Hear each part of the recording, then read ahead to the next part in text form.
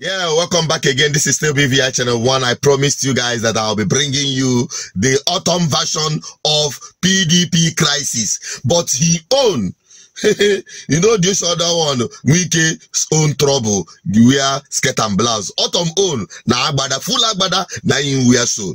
Because what in talk? Hey. Talking about Meitiala, you know, Meitiala is another group of people everyone believes should be designated as a terrorist organization. That is the truth. Because of the massacre that has happened and where they have killed most people, when we talk about armed Fulanis, herdsmen, and the farmers destroying and ravaging communities. It is in Benue State. And Ortom has this to say about Atiku and his connection with the same people. Oh yeah, we could watch. Well, it is unfortunate. I shouldn't be the one responding to this because I was the one that, unfortunately, our presidential candidate profiled. And it will appear to me that he is working with Meitiala because that is the same language that Meitiala were saying about me. I have never profiled any Fulani man. I have always qualified anytime I call Fulanis. These are Fulanis from Niger, from Mali, from Senegal, from Mauritania, from Libya, from Chad, who have come together and said they will take over our country to become their own. And that is why they have displaced our people. And who on earth will say I should not say that? I am the governor of Benue State. More than 2 million people are IDPs. And why should I not talk about those who are my enemies and are killing my people? I remain committed. And whatever I have done, whether the law, whatever we're doing in the state, is fully with the support of Benue people. I have their consent. I have the backing of House of Assembly. I have the backing of National Assembly, who are from Benue State. And nobody has the right to profile me and make me look bad before the Fulanis. I have no problem. I have Fulanis in my government. And I have never sent any Fulani man away from Benue State. All that I say is that we have a law in place. Let everybody be law-abiding and respect it. When this thing came up, on my own, these are things that I attempted to avoid. I had sent a chat message to the presidential candidate, our presidential candidate, telling him that he was unfair to me when he made those remarks in Kaduna. And I told him I needed an unreserved apology from him. And the following morning, he chatted back and accepted that what was said was not accurate. But all the same, he sincerely apologized to me.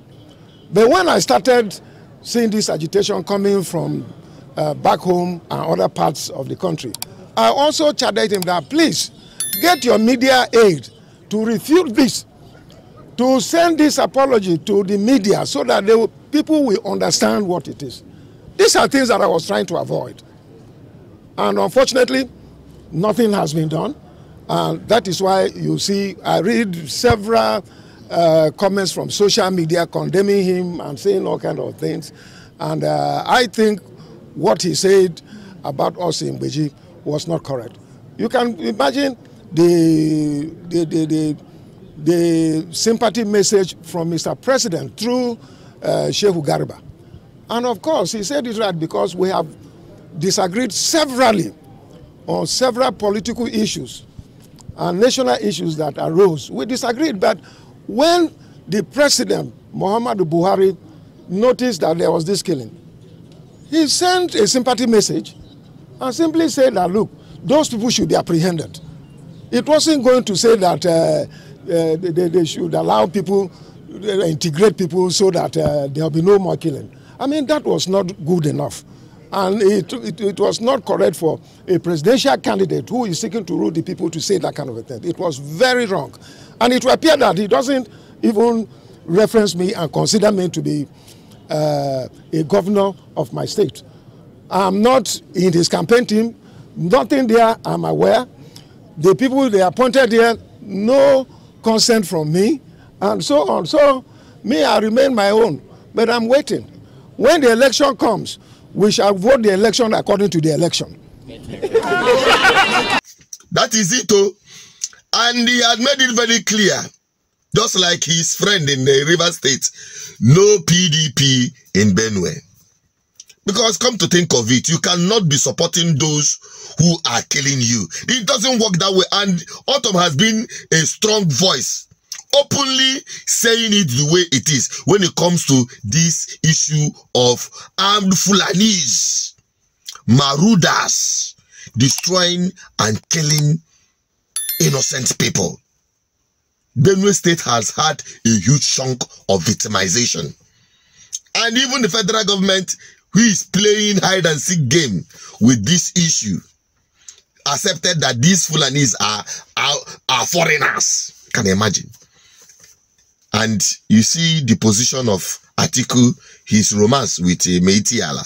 Anyway, your thoughts is as good as mine, but I want you to drop it on the comment section. Let me have your opinion on this. Atiku, the God's hand is in this work to retire both APC and PDP. And when he wants to begin this flogging, he began from inside PDP and inside APC. That is exactly what is happening. Like I said, and I'll keep saying, obedient movement is a spiritual thing.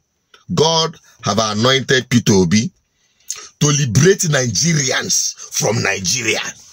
It shock you? Yes, that is the truth. To liberate indigenous Nigerians from the impunity of Nigeria in the hands of corrupt, wicked, never do well political class. And that is just the message. Help me share it. We keep bringing these updates to you. And that is why it's important you subscribe on this channel. Drop your comments. I want to have your opinion. Don't forget to like it so that more people will see it. Bye-bye for now. I'm just an advocate for good governance.